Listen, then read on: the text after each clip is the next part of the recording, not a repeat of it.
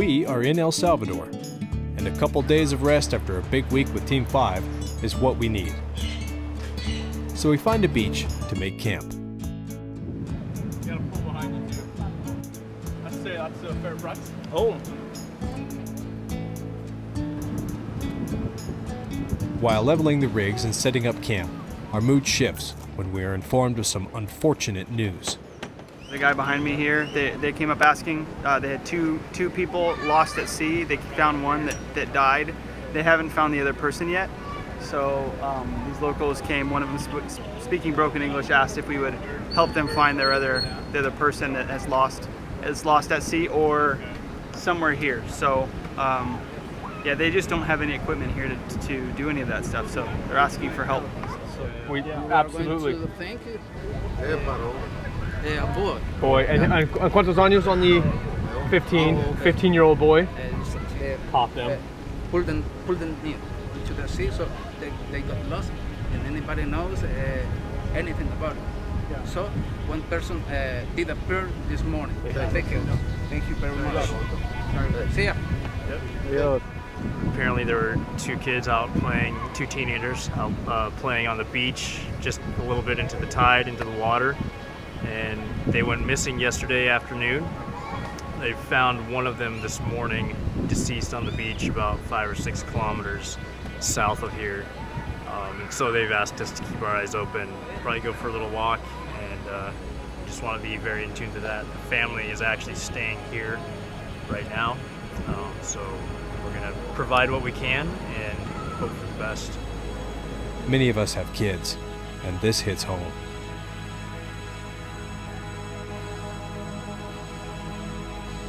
Just as we sat down, the owner of the beach comes over to welcome us. Turns out he's a real treat. And you're all single guys? No, we're all married. Are they here? Married minus this guy. Sex is legal in this country. And you could drive into San Miguel and for $30 to $40 spend a half an hour in a room with a gorgeous young 18 or 19-year-old girl. We're on camera, but yes, I've done it over 100 times. It's a wonderful thing, and you'd be helping out girls that are very desperate and like to play. So, that's an option. Well, that's certainly not an option, and more than likely, he's more than just a John.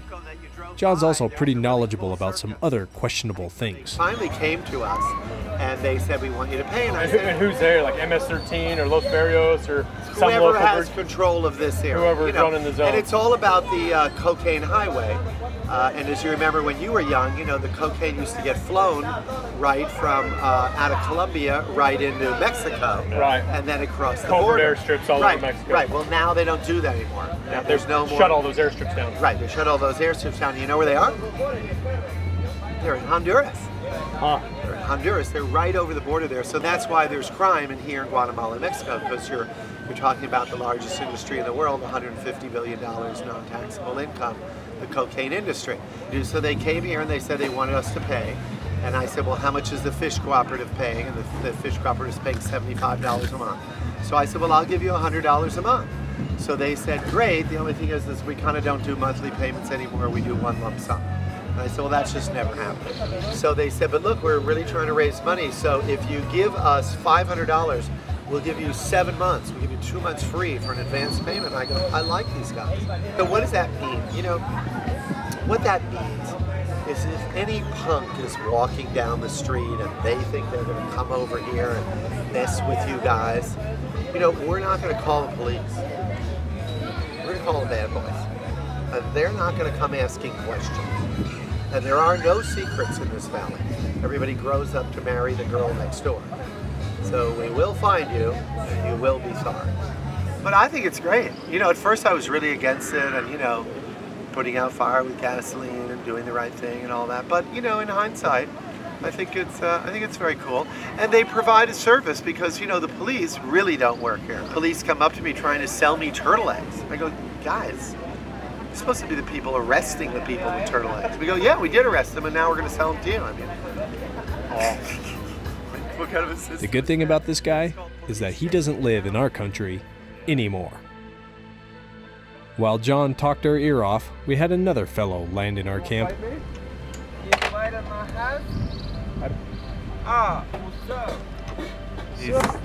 We don't know what he's on. It doesn't take a genius to know you should not hang around in these environments.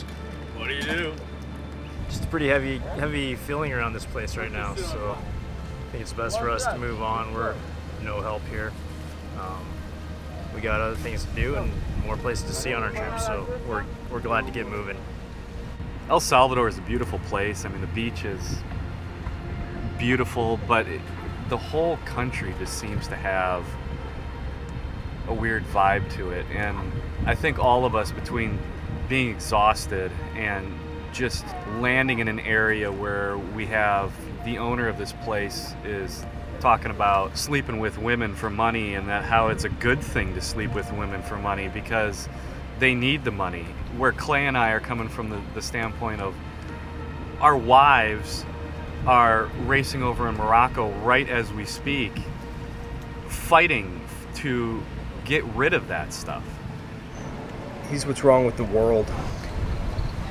Knowing that what my wife and what Rhonda stand for, the 1 in 4 on sexual abuse and all that stuff, I could have just punched that guy in the face because of the stand that he took on his justification, his simple justification of, well, they're in need and you can help them out by doing this. So selfish. It's so wrong, backwards. Just decided that we're not resting here because we're not getting any rest. We're gonna move on through El Salvador, get through Honduras, which is just a quick 50-mile push, and then get into Nicaragua. So we're gonna find some rest in Nicaragua at this point in time. 2 borders stand between us and a couple days of rest. We are ready to pull out all the stops to make it happen. This time we got a fixer, and we met him at the gas station. He was a real cool guy. Kind of take those guys with a grain of salt, but this time seems like a real positive thing. So we're going for it. We're gonna give it a try, which hopefully will greatly expedite this process. So it might be worth it, it may not be. He is my friend. Ronnie? Yeah, he live in here. I work in the bank. You need to sign. Yeah, this paper for That's Kyle's. It's right here. Kyle. This is great. I don't want to get too excited yet because we might get held up later on in the line here, but we're moving fast through this. It's awesome. You'll be surprised from what a few cigarettes, a lighter, some gum, and playing cards can get you in places like this. Honduras is the starting point of what is called the cocaine highway. And cocaine is actually flown in on remote airstrips into Honduras, and then it's eventually smuggled up into Mexico, where it finds its way into the cartels. Some of our other sources also tell us that to be really careful, that there's heightened activity in the area. So we are just trying to be a fast mover and get through this area as fast as possible. After traveling a longer distance than normal within a no man's land, we come up to the Honduran border. Julie. Who is that guy? Jeffrey. Yes, sir. Donate. Mm-hmm. Licencia, título. You guys all come here. Okay, park up here. Hey, Creepy. See you later, Creepy. Nope, nope. You guys all come making your way, guys. That's creepy. That is Bunch of really kids creepy. wanting money. That is process. Welcome to Honduras. Lovely place. You can come. It's amazing how you can just go across a line and experience a totally different place.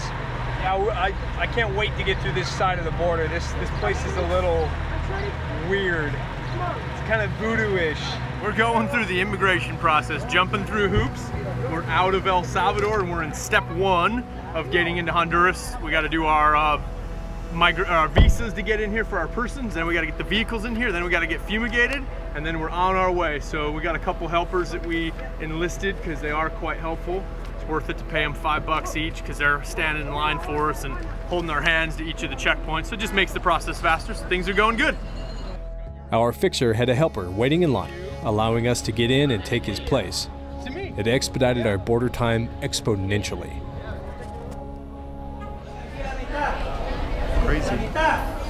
So tons of people are traveling right now.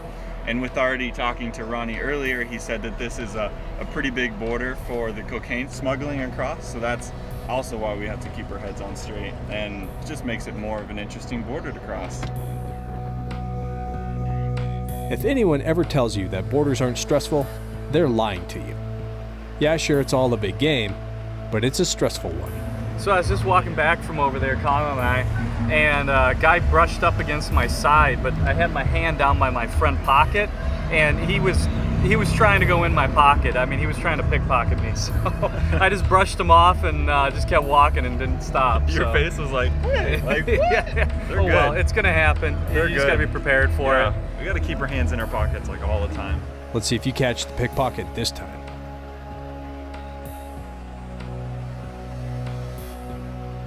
So I just got yelled at for having a camera in the border. I didn't see like 10 guards yelling at me. So now I'm gonna start with this little camera and do it anyways. Right guys, so it is 11:35. We've got 25 minutes to get through this whole process, or we spend another hour here watching them eat lunch and then finish. So let's just be hasty about it, make sure we're making all the right moves and ready to go when these guys give us the thumbs up. And we'll get through this import process and fumigation. Okay, they're coming up here. You don't want to spend any more time than necessary in a no man's land. If something goes down while in this zone, you're literally in the middle of nowhere. Yeah, the guard didn't like our camera at all, so he said, I will hold you up for a long time unless you something. Really? Outside, we sort out the deal with our fixer. Yeah. American? Yeah. It's the classic negotiation that starts out at $100 and lands at 15. I saw the line, it was a big line, I agree. I'm not denying it was a big line. No. What do you feel? Yeah, that's fine. All right, let's do it. Okay, no challenge. All right, good work, everybody. That was just about 2 hours and 20 minutes to cross 2 international borders in a border that we expected to take 3 hours minimum, so we're already got a little equity there. We learned a valuable lesson that some of these helpers can be actual good help too, so that cost us $15 for them, so I think it was money well spent. I'll tell you what, I didn't want to spend another hour waiting in line, so to me it was worth it. And, oh, FJ45 on the right. Gotta love it. Over. As we move through this short section of Honduras, the girls of Expedition Overland are across the world in northern Africa, in the beautiful country of Morocco.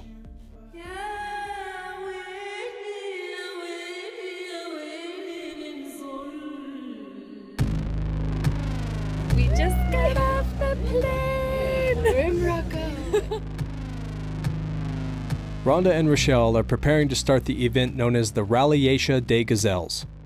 This is their second time competing together, and they are here to win.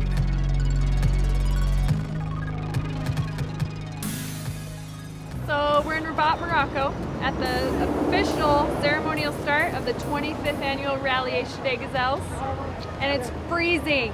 The Rally Aiche Des Gazelles is a all-women's off-road rally. It's the hardest, longest all-female rally in the world, and it's by dead reckoning navigation only, which means you only have a map and a compass, no GPS, no electronics of any kind. You actually have to turn those in at the beginning of the rally. So there's 6 egg checkpoints a day over a period of 9 days, and we work our way west through Morocco. It's a really cool way to see the country. Yeah. And we end up in Essaouira, where we get to parade on the beach at the end. It's really cool. Awesome event. Yeah. Okay. He's not French. When Rochelle gets interviewed by a French cameraman, she speaks caveman. It's I think so I funny. have to speak She's caveman. like, we go to the places and we get these checkpoints. At the ceremonial start, the girls meet up with many of the American teams, including Team Hohen, friends made during last year's competition. Want to say hey? Hey! How you doing? Good. Ready to get this party started? Yeah. Party started. USA! USA! USA! The environment is one of the bigger challenges in this rally, and it doesn't wait long to start dishing it out. We are climbing to the top of the Atlas Mountains, which is what we have to go through to get to the other side, to our food. Welcome to Africa. And We have this little Renault Kangoo van that probably only has 2-wheel drive. They can barely make it up, and we're stuck behind them for a long, long ways. Shelly, how do you feel about this? I am not choosing joy right now. She's not choosing joy, and so I'll choose it for us. Stop stopping! My driver's getting angry. Ah!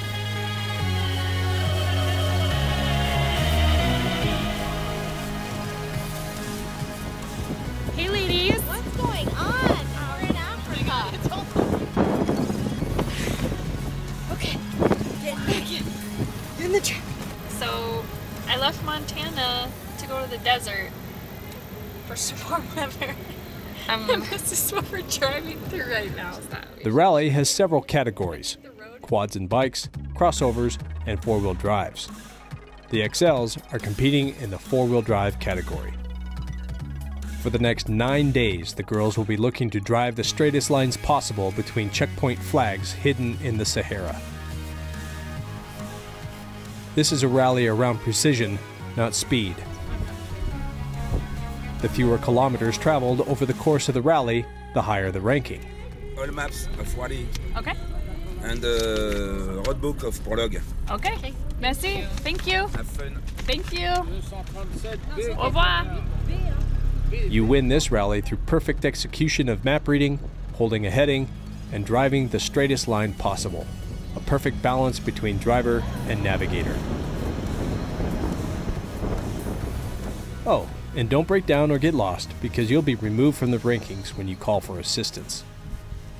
I like to hike this with Rhonda so I can get a visual of what I'm about to drive all day. Wow, I'm out of shape. Get ready, it's gonna be a long day. Yeah. Okay, so here's where we are. Okay. And we have to get here. So we're going on the left side of that peak?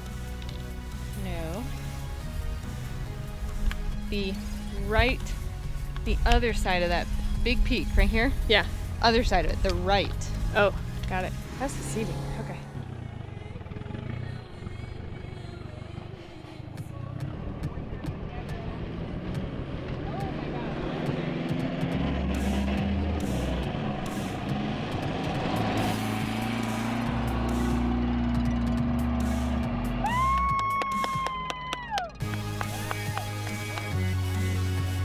Rochelle is showing good confidence in her driving, and here she demonstrates the perfect way to crest a dune, keeping enough momentum to get to the top without getting high-centered.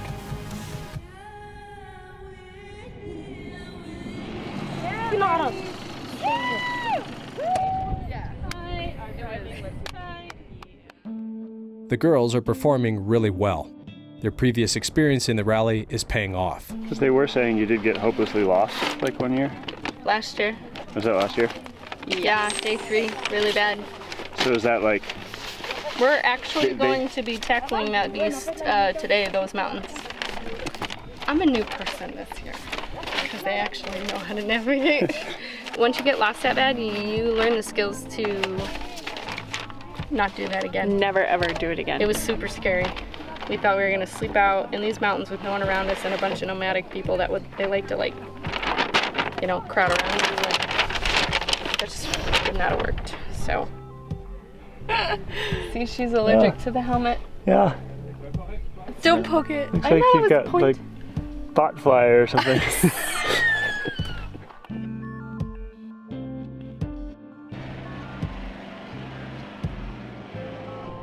We've got 8 checkpoints to do today. We're on a marathon leg. The oil light kept coming on, so I checked it and found out I had almost no oil in the truck. So filled her up with oil, put some fuel treatment in there, bandaged my face, and here we are. New challenges lay before them. Their good fortune, though, appears to be dipping south.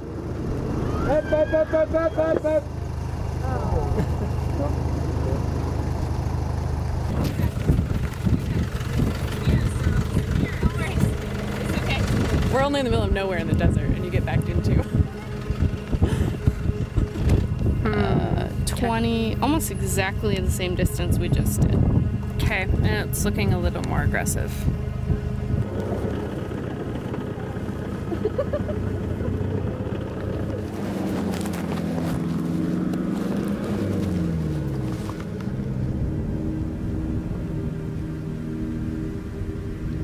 We were just driving and then we heard a thong, and it wasn't as aggressive as the first time we heard that sound, but then we looked under here and the coils snapped.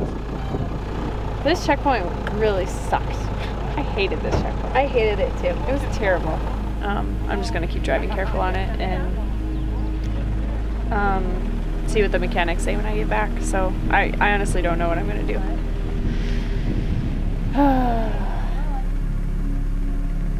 If the coil fails completely and they need to call for assistance, the girls will be disqualified.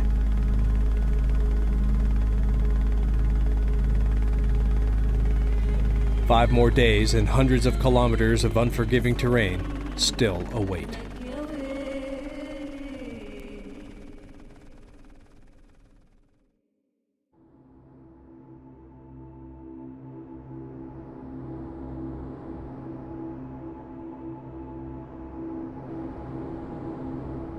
We have met a gentleman named Marvin. So we're going to see what he can do to help us out here. Can you hot mic for us right here? Our new fixer recommended to us by our last guy isn't proving to be so effective. In fact, he's more or less a nuisance. Sharp boys, and keep your eyes on all our goodies here. Roll up windows. Okay. I'll get my passport. Un momento. I'll punch your throat. Seriously.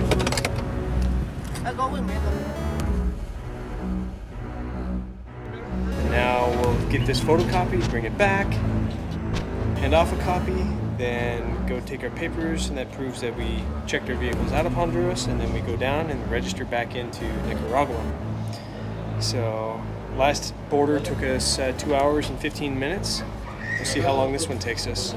So he's not sure if it's because he was in Africa or not, but we need our yellow fever shots, vaccinations, and I wasn't told to get that. So I have typhoid, tetanus, hepatitis A and B. So what I'm going to do is I'm going to borrow I got Scott's paper because it doesn't have a name on it, no identifying name on it. So I'm now current on shots I've never even got, which is really cool. It's the first time we've had to provide a medical document to get out of a country. Just handing in our yellow fever. Some of us have them. Some of us don't. So we'll see. So I just borrowed Scott's extra copy, which didn't have his name on it, and the guy didn't notice. So we'll see if Scott gets through with the same paper. Toby, you got in with a copy, and then he flagged me on a copy and wanted the original. On the same piece of paper. On the same piece of paper. So you got lucky. That's how you do it, man. You just gotta, I don't know if lie is the word. Yeah, it is. That's the word. I think I threw a wrench in the system because everybody else gave him a copy, and then all of a sudden I threw in my original because I didn't have a copy. Yeah, and then he probably said, "Hey, wait a minute. These aren't originals. These aren't originals. Go get your original." Yeah. So I think it's because I had my original that threw a wrench in the system. So, well, I had the original and there it worked. That's awesome. And now if I get yellow fever, it's because I'm not Scott. A problem none of us have planned for comes in from left field. A new fumigation technique comes into play. Film that guy. You must have get out of the vehicle. Oh, are you spraying inside? Yeah. New.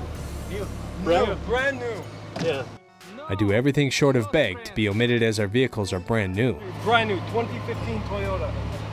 Don't spray that in my car. No, senor, please. Just okay.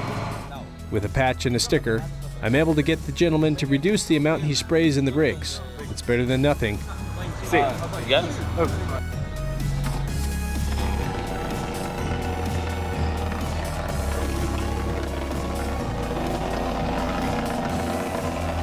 At least it's better than the full dose others are getting. You can taste it. You can taste it. That's like a year off your life right there. I don't need to. You got to get in the car. I just went to try to sit in the car and I about fell over. Yeah.